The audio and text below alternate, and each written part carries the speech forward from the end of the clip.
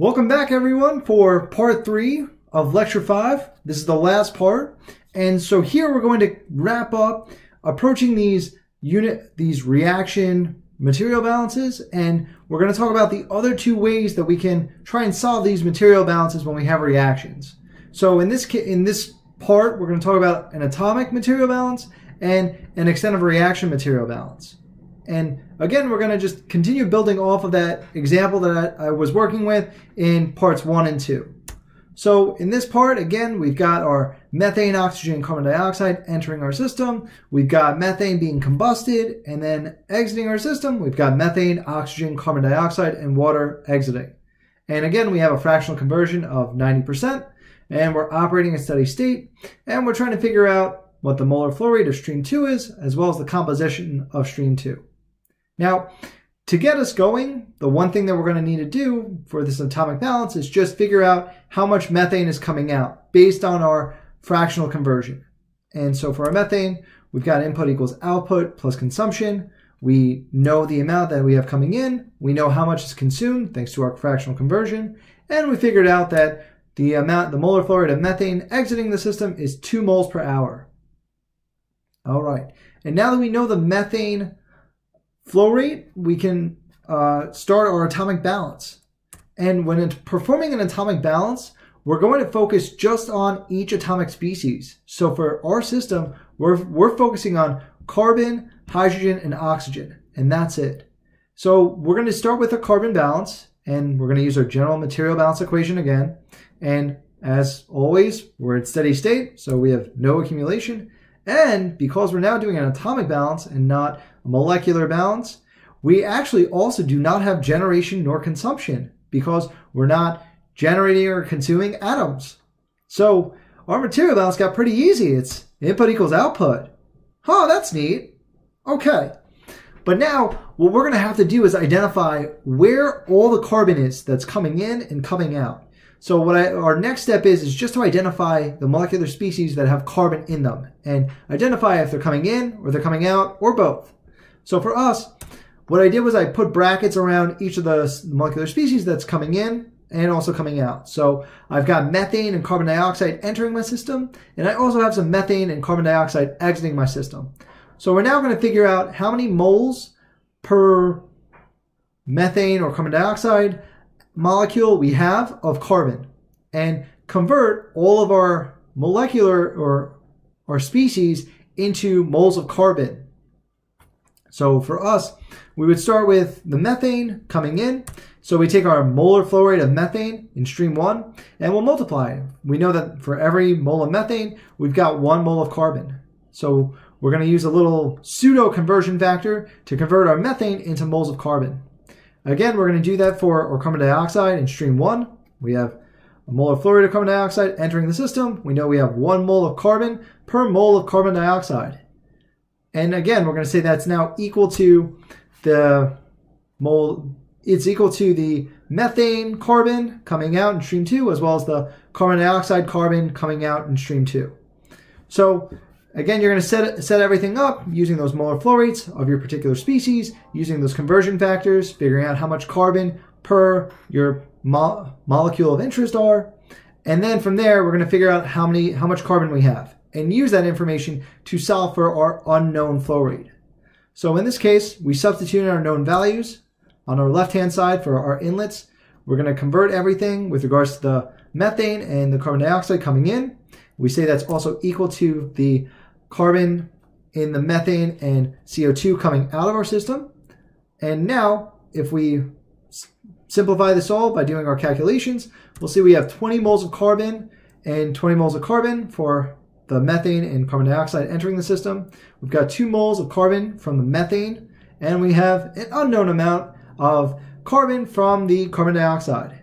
So if we rearrange everything and solve for N2CO2, we're going to find out that we have there's 38 moles per hour of carbon dioxide in stream 2. Okay, and now we can move forward and we can do a hydrogen balance. So with our hydrogen balance, we're going to have another simplified general material balance of input equals output.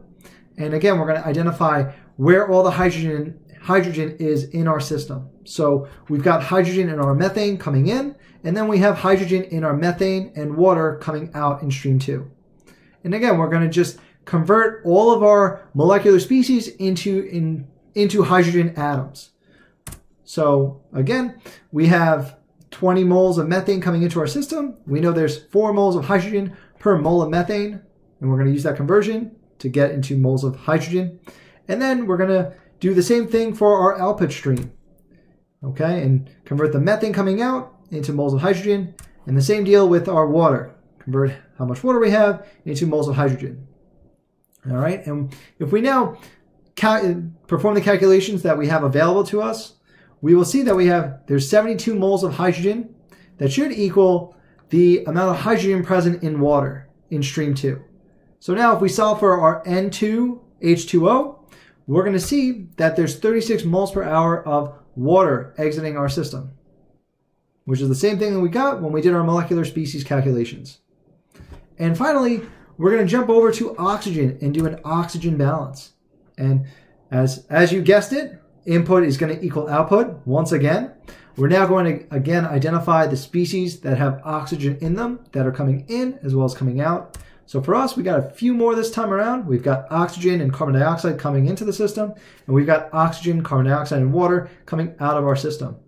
And once again, we're going to convert all our molecular species into moles of oxygen atoms.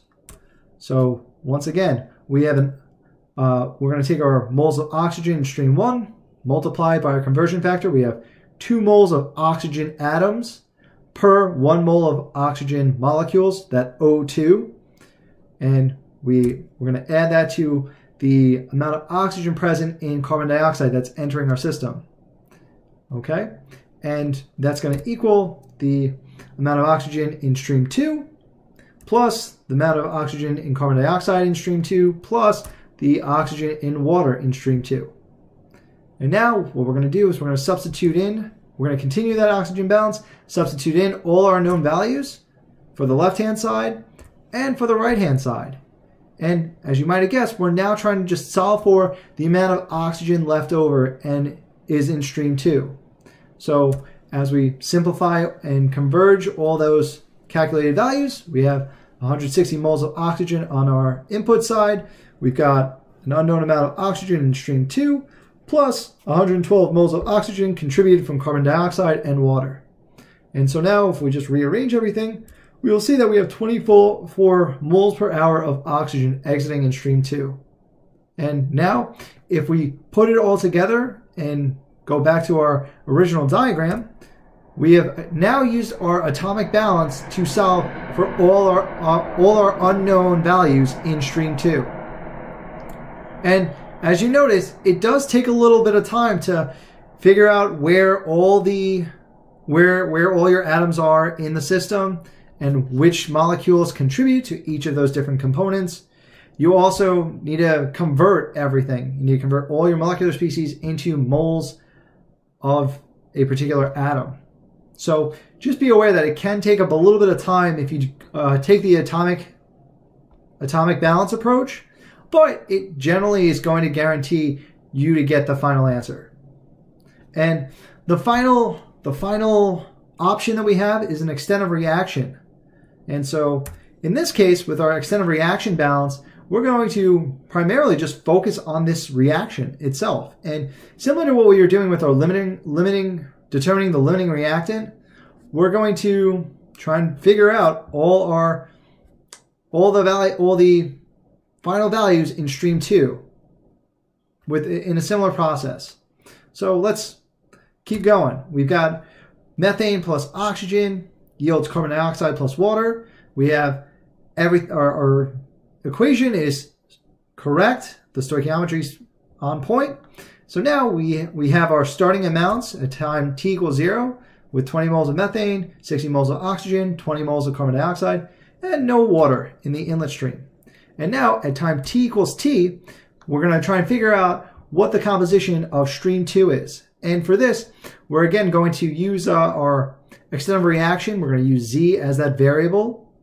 And so for us, we've set up at time t equals t, we've looked into how much we're using up. And in this case, we're going to define Z as the amount of methane being consumed. And so if we use up 1 mole of methane, we know we're also using up 2 moles of oxygen, which is why oxygen has that minus 2Z term. And then when you go to carbon dioxide, you have a plus Z, and with water, you have 2Z. And so, as I said before, we're going to focus on that Z. And now we can we're going to solve for Z in this extent of reaction equation. And as I said before, we've defined that as the amount of methane being consumed. We know, based on our fractional conversion, how much methane is going to be used up. It's equal to 0.9. Okay.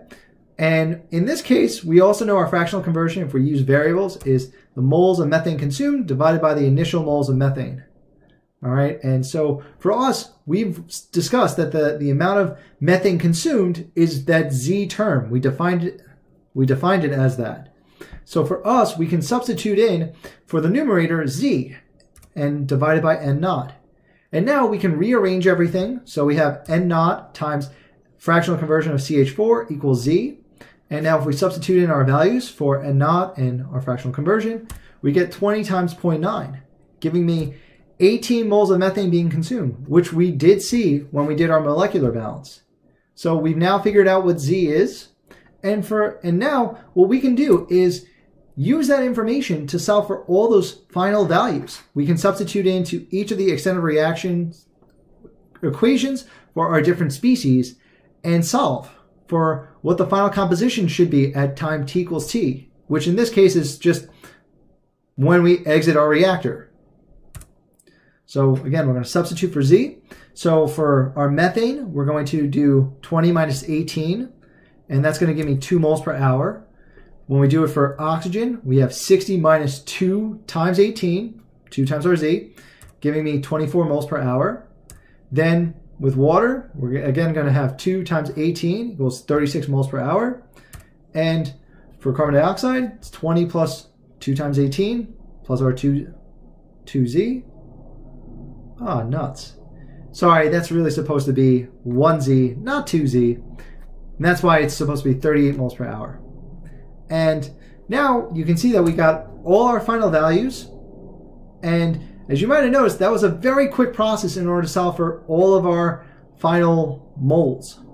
And normally what I'll probably recommend is that you'll want to use either the molecular balance or the extent of reaction balance, mainly for the fact that they're generally a lot quicker to solve for all your final moles. But I wanted to present all 3 options just so you have more choices. And now we get to wrap up Lecture 5. And to recap, we talked about the last 2 forms of doing material balances for a reaction, which are atomic material balances and extent of reaction material balances. Thanks a lot for tuning in, and stay tuned for more.